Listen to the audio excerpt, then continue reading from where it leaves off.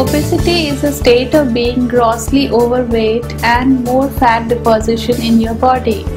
It has become a substantial international health crisis nowadays, and the prevalence has increased mainly because of our lifestyle changes, like following mostly the sedentary lifestyles and the food habits that we are following now.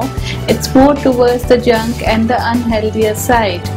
Special consideration is there for the obesity for the females because it does affect them in all the aspects of their reproductive system, and if not taken care in the right time, it might lead to many type of gynecological and other type of cancers later in your life. As a female, if we have two hormones, and that is estrogen and progesterone.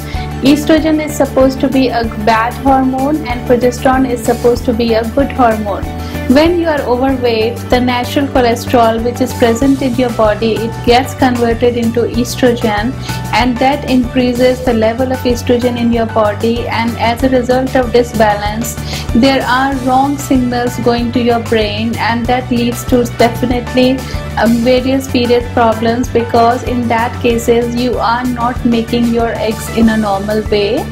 That can lead to menstrual problems, as you might not have periods, which is normally called as amenorrhea, or you will have irregular periods or the delayed periods, or sometimes your periods will be less than 8 cycles in a year.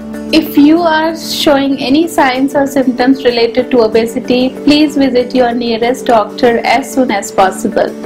We'll all take a pledge, we'll treat you well.